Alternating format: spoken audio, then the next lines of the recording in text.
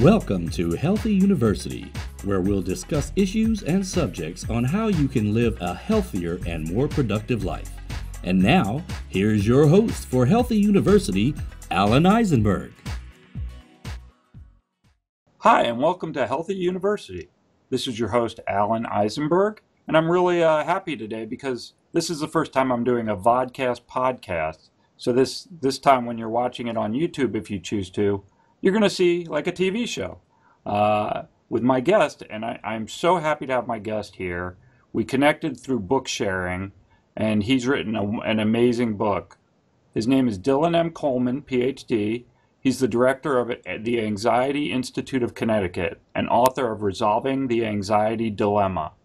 He received his doctorate from Boston University, where he trained at the Center for Anxiety and Related Disorders under the mentorship of psychologist David H. Barlow.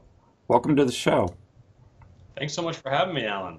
I tell you what, your book, we were just talking a little before the show, and I had a couple of interesting things. One, when you sent me the book and I'm looking at it, I'm just like folding over page after page after page. I was like, I'm going to ask you all these questions. And then you sent me your questions and they matched my questions. So hopefully with the audience we'll connect. But I went on a peace retreat this weekend. I'd never done that before.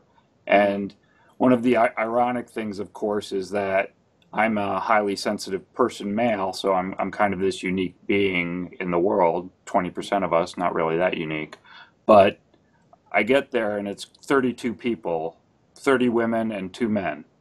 And I knew it was going to be like that. I'm like, I know it's going to be like that because women are so much more honest with their emotions and they're so much more wanting to find peace, I think, than men are willing to do that.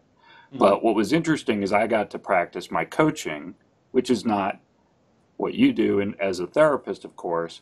But everybody I coach, I always start by tell me how you got to this point of wanting to move forward. And every one of them, anxiety, anxiety, anxiety, anxiety.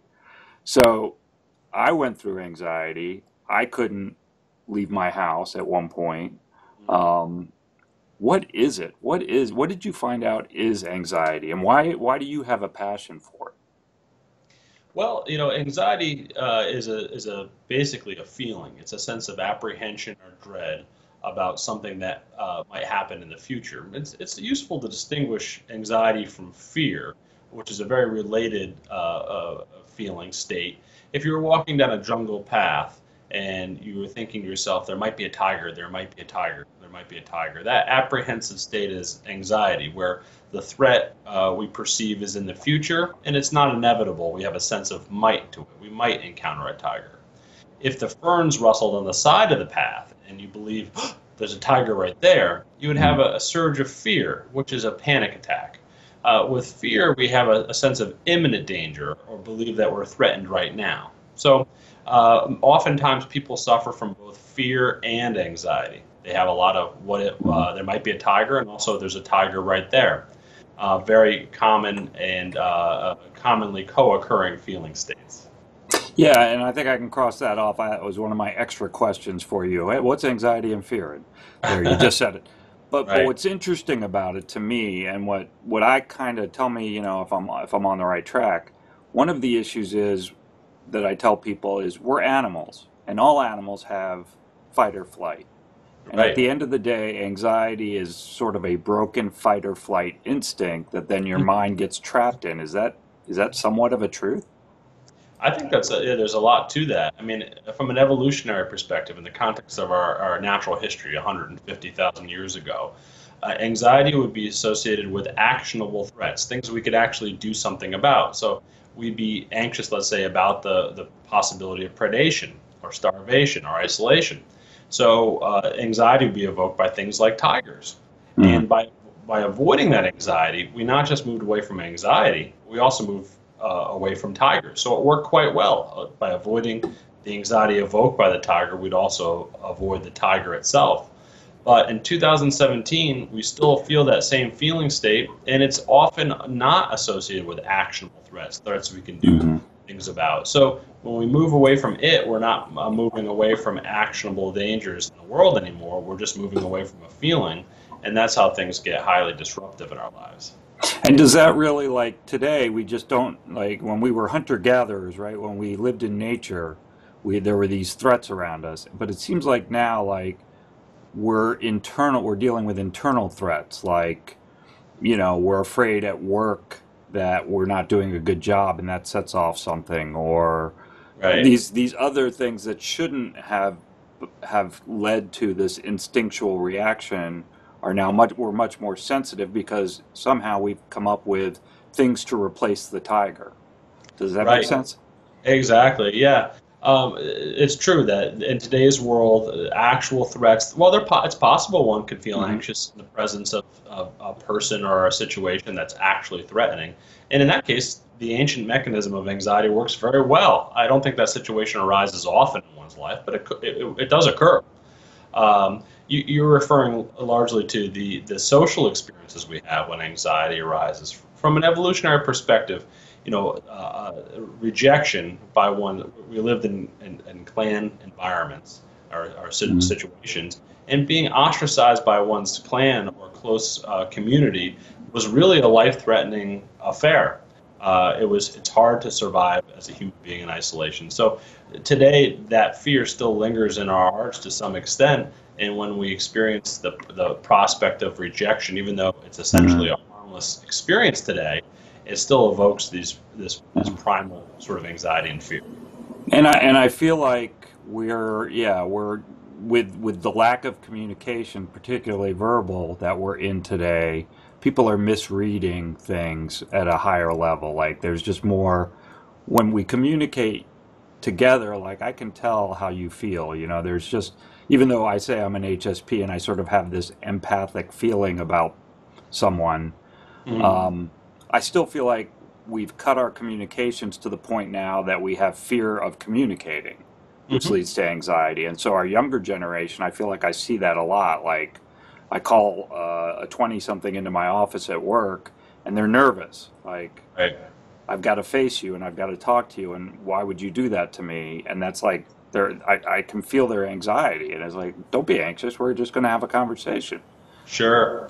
Yeah, there is something to that evolutionary mismatch that we have these biological systems, including emotional systems, our bodies and brains, that were really designed is the wrong word, but it conveys the idea by evolution to help us meet the demands of Paleolithic conditions when we were dealing with issues of predation and foraging for food and things like that. So our bodies and brains aren't that different today than they were 150,000 years ago, evidence would suggest, particularly our emotions, yet our world is so radically different. So, in my book, it's like I use this metaphor. It's like taking a snowmobile to commute to work in July. It's going to get us there, but it's going to be a bumpy ride. Mm, So that's what it's like to be a person in the modern world.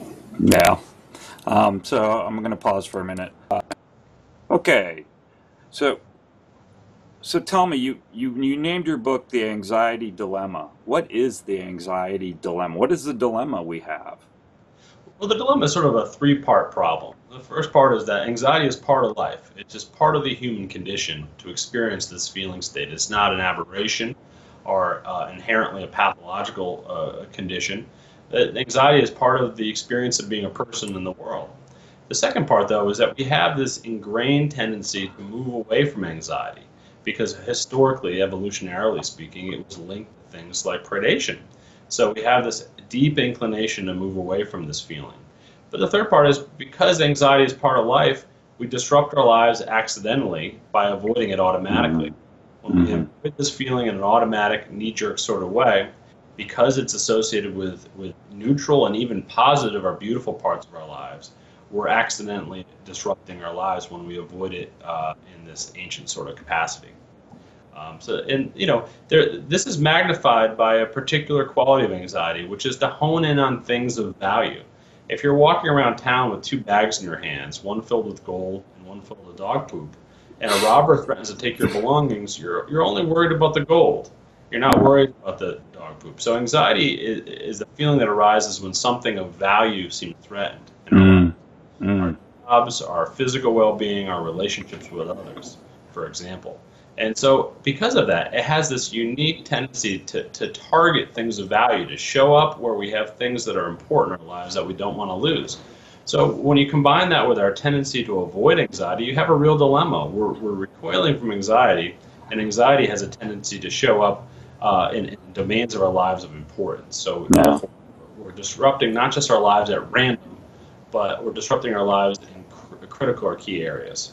And one of the interesting things I say to people is when you're in these states, you're really in a battle with your mind. One of the things I feel, at least, and I talk about it as a coach, is that we think our minds control us, but we actually can control our minds. We just don't think about it. We don't work at it, and then our minds start to do. So like for me, obviously, it was bullying, and it disrupted my life, and it affected me down to CPTSD that disrupted my life and eventually put me in an anxious state. I was pretty much in an anxious state from 13 to 40, and that disruption, I think, was obviously brought on by what happened to me, but at the same time, I didn't have any skills to go to battle with my mind. Right?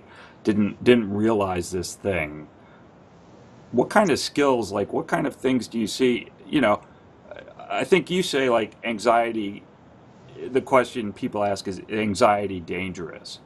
Mm-hmm. Why is it not? And what are the skills that you need to come to battle with when you're battling anxiety? Well, essentially, it's not dangerous because we're built to bear it. We're built to sustain this feeling. It is a normal part of being a person. In fact, it's a normal part of being a creature. If you observe animals in their natural environment, you'll see that they experience a range of feelings. Or we infer this, of course, they can't tell us this. But their behavior seems to reflect a whole range of feeling states. If you watch a squirrel, for example, this time of year or in fall in general, you'll see playful moments. The squirrel exhibit playful behavior and relaxed behavior, but also anxious and fearful behavior. Mm-hmm. So anxiety is not dangerous in large part because we're built to bear it. Throughout the history of the human condition, we talk about this being the age of anxiety, which is a interesting although questionable claim. I think there's something to it that people are especially anxious now. But people were anxious in primitive times. People were anxious in medieval times. People were anxious during the world wars. Mm-hmm. Life has never been a peaceful state for humans or any other creature. There should be peaceful moments, but prolonged peace or equanimity is just not part of the bag of being a person. So we're built to bear this condition, and it simply doesn't harm us. That's not to say that a lifetime of chronic anxiety might be a cardiovascular risk factor, for example, like hereditary concerns. We want to manage anxiety for that reason, but no episode of anxiety is going to kill us. In terms of the tools, we know that there's two real evidence-based strategies for dealing with anxiety problems. There's cognitive behavioral therapy from psychotherapy that's been widely demonstrated to be effective for anxiety issues. And there's pharmacotherapy, which is, the use of medication to manage anxiety problems. Some anxiety problems, both CBT, or cognitive behavioral therapy, and medicines can be effectively combined. And for others, what research shows is that CBT does better on its own, particularly in the case of panic disorder. You actually have better outcomes if you use no medicines to treat them. Yeah. So you have these two approaches, and with CBT, the type of treatment that I'm really qualified to talk about, I'm not a real expert in pharmacotherapy. Basically you could think of CBT as a tool bag of evidence-based strategies. There's relaxation training and cognitive restructuring, most importantly exposure therapy, and newer treatments involving the use of mindfulness or intentional control strategies. I would think of it as just a tool bag of things that work, or what I think of as a single sweeping change in our relationship to anxiety. And I call this, this GTNA change. Go through it, not away. GTNA. So when anxiety stands between us and the things we care about, if we're at point A and what we value deeply is at point B, we're best served going through anxiety instead of recoiling away from it. And if you broke that into parts, that big change, I call it a calm adjustment, which stands for courage, attention control, letting go, and management. So that's my way of sort of framing the cognitive behavioral strategies that work for anxiety problems. And it's funny because I go back to myself, and certainly I did CBT training. That was my therapist. Obviously, was like, okay, that's the main focus. But I'm also a talker, and so I was shutting down. Right, I was embarrassed, and I was like, I think I'm crazy, and Yes. like I was having this thing where when I went to the barber and they put the thing around my neck, I was having a panic attack because I Oh, felt trapped in the chair, right? I was having these claustrophobic panic attacks. And it was so funny because as I talked to other people, because I was willing to, I'm one of those people that it's like, hey, I want to discover. And I, self-studied some books. One of the books I was reading, I'm on a page and it goes, some people experience anxiety when they're sitting in a barber chair and they put the thing around. I'm like, yeah. I'm not crazy. And then I actually started, both using CBT and talk therapy, but I also started talking to myself. I would look in the mirror and I would say, today you're not gonna have this happen. hmm Today you're gonna be brave. And today, after a while, like I say, I think it's a battle with my mind. After a while, my mind started to believe what I was saying. Right. And then I've even read about being able to try to be a third person, like you start having a panic attack, and the first thing try to say is like, my body's acting this way. Why is it acting this way? And start questioning your own body as to why it's doing it. Right. You ever heard of that? Well, certainly self-talk can be useful, Yeah. and cognitive reframing, which is another way to describe what you're doing. I think I might just slightly reframe what you're describing with the battle of the mind. I think you're describing a battle of your legs. It's Mm. about willing yourself to go to the barber's chair. It's about willing yourself to enter into work when you feel fearful or anxious. Basically, people, like all creatures, learn mostly through firsthand experience by observing with our own eyes. So we learn that the barber chair is safe, and that we don't, and that the feelings of fear and apprehension we feel when we're in that chair, which it has to do with agoraphobic feelings, the feeling Mhm. that escape may be difficult if we feel intensely fearful. Yeah. That those feelings won't hurt us, that chair won't hurt us, the barber won't hurt us. We observe that by, like a dog observes that the vet is safe by doing it. So the battle over the mind is more a battle over one's legs and arms and body to will ourselves to go from point A to point B, even when anxiety is in the middle. And that's when we will acquire tremendous amounts of new data to help us overcome these issues. Yeah, and it's like you said, you need to go through it. Like I tell people a story all the time that I deal with. A lot of in the recovery is exercise to me is one of those things. As a coach, I'm always telling people, Yeah. I actually say three things. First, you got to get sleep. If you're not getting 7 to 8 hours, if your sleep's disrupted, you're not going to be able to help yourself because your mind is so tired. You're exhausted. So figure out the sleep, right? Then I Right. say after that it's exercise and nutrition because both of them lead to those good chemicals going to the brain. I said hmm that's the triple attack that I like, Yeah. and I know it was a forced thing for a long time. You just have to do it. But I love this message that's outside my gym that I didn't read till I needed to read it, which said knowing that getting here was half the battle. hmm And it's like, well, they know all about anxiety, don't they? They know all about these things. We have to take a quick break, Dylan, but when we come back, I'd like you to, of course, tell us a lot more about what you've learned and what you studied, and then how people can get your book and get in touch with you. So if Okay, you'll sounds hold good. on, we'll be right back with more Healthy You. Thank you.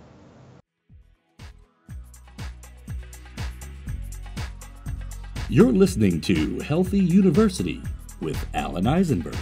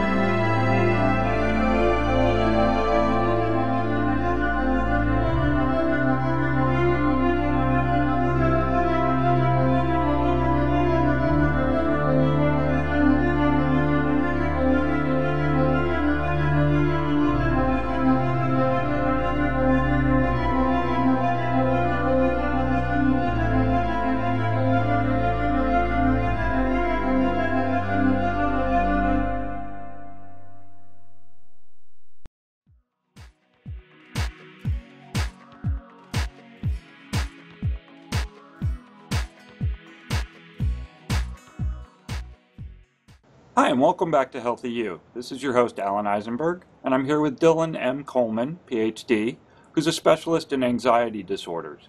And he has just written a book called Resolving the Anxiety Dilemma. And he's talked to us a little bit about what that dilemma is. But let's roll into worry, because I think it starts somewhere. It starts with stress and worry, and then anxiety builds from there, right? So how does the phenomena of worry work? How do we get that point? Yeah, worry is very complicated in its own way. And if you understand how worry works, which is a symptom of anxiety, you understand quite a bit about the anxious experience in general. So at the end of the day, most anxiety problems are really avoidance problems. It's not so much that we have this feeling state of anxiety, it's that we take these measures without really knowing it to avoid the feeling, to recoil and pull back away from it. Sometimes this is relatively easy to understand. So take the example, for example, of someone with obsessive compulsive disorder. While there's many forms of OCD, one common variety is when people wash their hands too much, maybe 100 times per day. So if you question why that person is doing that from a scientific perspective, what you'll see is that they're doing that to avoid the feeling state of anxiety. Anxiety goes 5, 6, 7, 8, 9. They go to the bathroom or wash their hands, and it drops from a 9 to a 3 as a hypothetical example.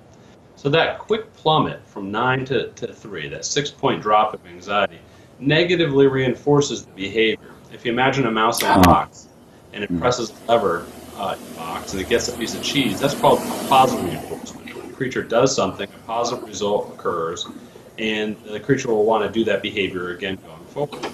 Negative reinforcement is just the inverse. If the mouse is in the same box, same lever, but now it's getting a light shock to its poor little paws. And if it presses the lever, the shock will terminate and turn off. Quickly, the mouse will learn, press lever, shock turns off, press lever, next time there's a shock. So when we engage in some behavior, when we experience a reduction in anxiety, we're highly inclined to go back to that behavior again, like hand washing in the case of OCD. Worry is a very subtle and sneaky version of the same thing. Worry is really not anxiety. Dogs can't worry like us because they can't tell time like us, but they can certainly feel anxious. Any dog owner can observe, unless you have a particularly mellow pet. So what anxiety is telling us is don't just sit there, do something. Something you value is threatened. So take action to protect whatever and defend against whatever threat is out there. Well, sometimes, as we talked earlier in the segment, we're anxious for no particular reason. Perhaps it's just a product of our genetic makeup. Perhaps it's a reaction to stress, or it's a product of automatic thought processes. All sorts of variables, including seasonal factors, other medical conditions, can produce this apprehensive state, this feeling of being threatened. Well, this feeling tells us don't just sit there, do something. So what do? Well, we look around the world, we find something to worry about, and then we think about it in a perseverative way over and over and over again. Yep. It's like we're shouting back to anxiety. We're not just sitting there. We've looked around the world. We found something that's the threat, and now we're thinking about it with all our might. Yeah. And believe it or not, if you measure someone's anxiety with a skin conductance sensor, which provides an indication of how anxious we are on a biological level, you'll see a small reduction in anxiety when a person worries. This is for chronic worry. Because just like a person with OCD who washes their hands, or a mouse that presses a lever to turn off a shock, worrying is a way of not just sitting there, but doing something. And we're creating this illusion of control, this illusion of doing something instead of just sitting there. What we reward is a very modest, it's not like OCD where it drops from 9 to 3. It drops from 9 to 8.5 or 8.25. But still, it's enough of an illusion of control and a few feeling that will be inclined to keep worrying. There's more to the story than that, but that's the gist of it. Well, it's funny because that's what I remember, was tied to the anxiety was me, like we would be getting ready to go somewhere, and I still have it. I mean, it's one of the things I have that I just carry with me, and it's just baggage that I'm less worried about using worry than in the past, but I have anticipatory anxiety, like right before a trip, I'm just going to be a bear. Because I just want to get going. I just want to, I just can't take that feeling of sitting around not doing anything. And so I'm very much relating to what you're saying. And I remember when I was at my high anxious state, that's what I would do. I would pace around right before we were going to go somewhere. Like I have wore down floors, right? Oh, what if this happens when I go out? What if that, the what ifs. And Right. that's the game you play, which of course eventually you learn you can't predict the future and you can't change the past. So let's focus on the now. Right. you know, what if? Well, once that's where I like mindfulness. As a coach, I'm a mindfulness coach, and I think once people get to the point of being able to live in the present, then it's to practice to live in the present, right? Because you can easily fall back into the future game, what if, or the past game. Oh, this happened to me, so it's going to happen again. You know, Right. Mindfulness is a and very powerful tool. yeah, and I think it's getting bigger and bigger, and it's something that maybe other areas of the world knew that we're just allowing ourselves to learn more about. Right. So like yoga is big with me because it's a focused activity.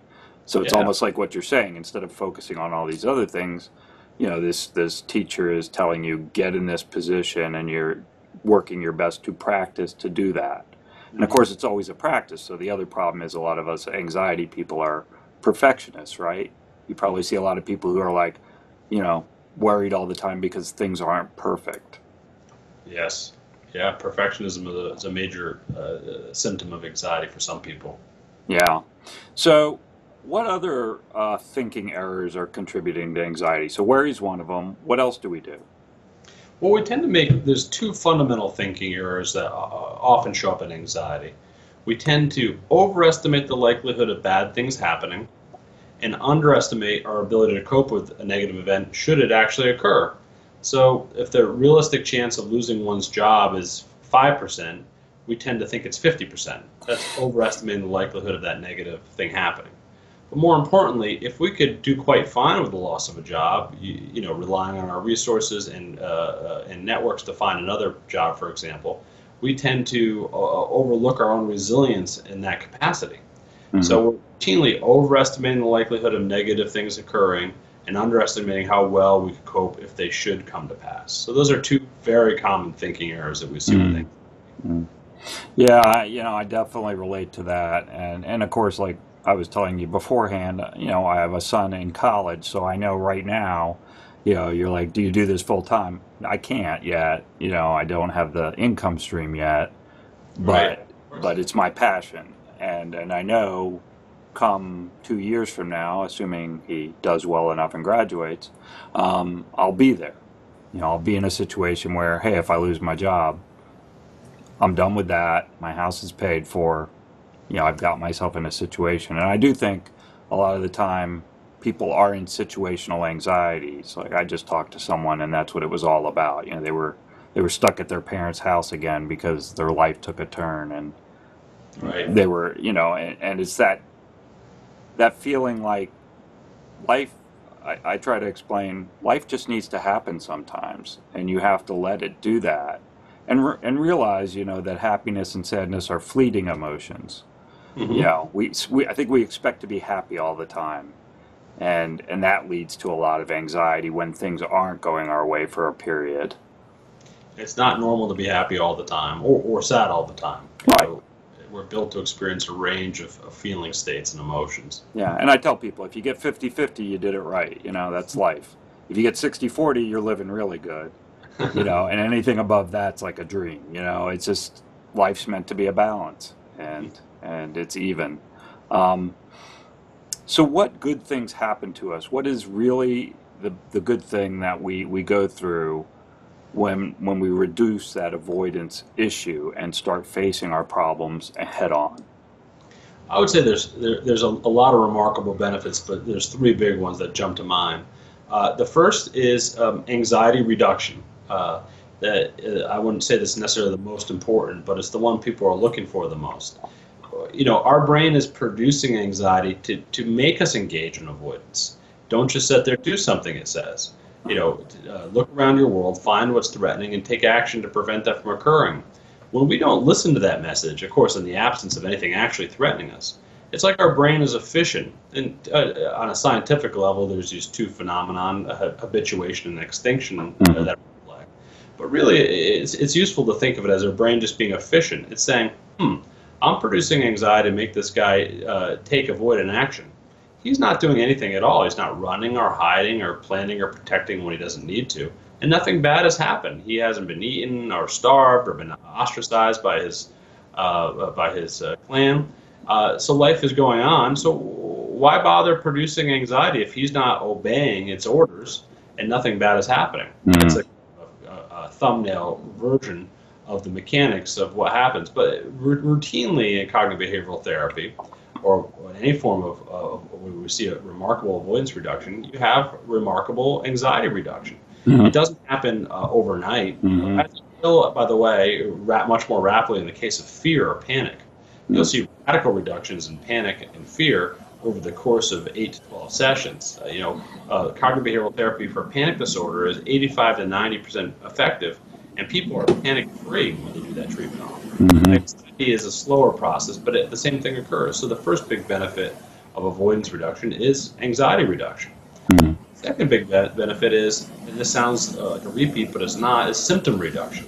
So things like worry, compulsive hand washing, reassurance seeking, procrastination, sometimes drug and alcohol use. There's a whole wide array of things we do to avoid anxiety. So when you're willing to be anxious and you're willing to go to from point A to point B in your life without avoiding anxiety, you see substantive reduction in these symptoms that people often report are more disruptive than anxiety itself. I mean, people come to my office and other cognitive behavioral therapists' office. They don't usually say, I'm feeling so anxious. They say, I'm worrying all the time, or I can't stop checking the locks, or I'm obsessively jealous, and that's disrupting my marriage or my relationship. So these symptoms are highly disruptive in a person's life, and you experience remarkable reduction when you are willing to face anxiety with courage. Yeah. That is the one I'm the most fond of, and I think it's the most important. In some ways, it's the most obvious that when you're able to go through anxiety instead of going away from it, that GTNA change I refer to, you're able to stay on your path in life. You're able to do and see and experience the things in your life that you're built to do and see and experience. Yeah. You're able to retain the primary tools you have to get things done and be effective. So when we change our relationship to anxiety in this manner, we become more free and effective and able to pursue things in our lives that are deeply meaningful to us. And it's not the goal people often come to therapy looking for when they're feeling distressed and just want a increased state of peace. But in my opinion, it's not. Yeah, it's funny because early, like in my recovery, I started using writing as a cathartic experience, and I'm not afraid to share my own thing. So I remember one of my first articles after anxiety kind of dissipated for me was relating to, you remember the bear song, like you're being chased by a bear and you come to something and you can't go over it, you can't go under it, you have to go through it. And I wrote a whole thing around that concept, and it was like, I was like, well, that's a pretty neat way to start thinking about it. It's like, you can't go under it, you can't go over it, you got to go through it. Right. And when you go through it, then you're not afraid of it anymore. Eventually, right? Eventually. Right. So that was sort of the same thing. Get your hair cut twice. When you're sitting in the chair, for me, what it was, focus. Sit in the chair and focus. Luckily, he had a big TV, so stop doing what you do. Find something to focus on. Or then, unfortunately, they got to hear me talk all the time. I'm the loudest guy at the barber's chair now. Everybody else is quiet, when we go to the barber, and I'm the talkative guy. So I don't know if they like me or not, but that's what I do. So we're coming near the end. I have a question that's a sort of one I ask all my guests, and I'm certainly very interested to hear your answer, but this is Healthy You. So in your life, and certainly, as someone who works with people who are anxious, I'm sure you stay on the awareness side. What is one of the ways that you live a healthier life today? What is one of the techniques you use in your own life? Well, as it pertains to health in general, I think the basics are critical for me. A reasonable amount of healthy eating. Certainly, I'm no perfectionist there or otherwise. But healthy eating and exercise and social connection is really critical. And as it pertains to anxiety, I think I try to practice what I preach. I try to face things that are not dangerous but are scary, and I try to be aware of when I'm avoiding anxiety in a way that's sort of in a knee-jerk capacity. And I try to go through anxiety instead of going away from it. I found that to be incredibly helpful in producing both more effectiveness but also a more peaceful life.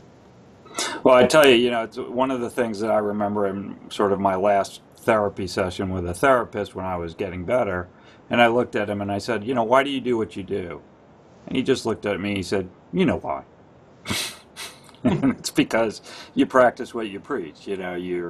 If this is what you're interested in, then you do it yourself. And that's a really important thing, is like patient advocacy now on the internet is so great. It's so great that patients who are in recovery can tell other patients what it took for them to get there. And I love like sites like The Mighty or Tiny Buddha or some of these sites where, they really share, hey, I was there and this is what I did. It may not be what someone else needs to do, but at least patient advocacy is out there and they can read all sorts of things about people. And that's why I always feel like, writing is so important. So tell me how people, can get in touch with you, get your book. You have a website. Oh, how thank can you. people get you? My book is available on Amazon. The book's called Resolving the Anxiety Dilemma. I do have a website. It's realanxietysolutions.com. I'm involved with Twitter now. I was kind of a new converter to that. I'm at Anxiety CBT. And I practice in Connecticut, and anyone that's local is more than welcome to give me a call. Well, I tell you what, I've read a lot of anxiety books myself, and when I read yours, I really thought, that other than the anxiety workbook, so when you're in the midst of it, it had a lot of exercises. Yours was probably the most researched, informative, and easy to understand book I've read in a very long time about anxiety. I liked it. I liked all the things. I mean, everything we talked about is in your book with a lot more, a lot more to come. I'm sure we could do a whole other show about other set of questions that come from your book. Like I said, I've folded down many pages. So Dylan, I can't thank you enough for being on the show, for being my first podcast guest, and I hope you have a great success with the book and in the work you do helping others. You're doing great work. Thank you so much, as are you. I really appreciate you having me. Thanks. So this is Alan Eisenberg with Healthy You. Please join us next time. Thank you for listening to Healthy University, brought to you by Bullying Recovery, LLC. This podcast does not replace the need for medical advice, professional diagnosis, opinion, treatment, or services to you or any other individual. The information provided here or through linkages to other sites is not a substitute for medical or professional care, and you should not use the information in place of a visit, call, consultation, or the advice of your physician or other healthcare provider. Join us next time for more Healthy University.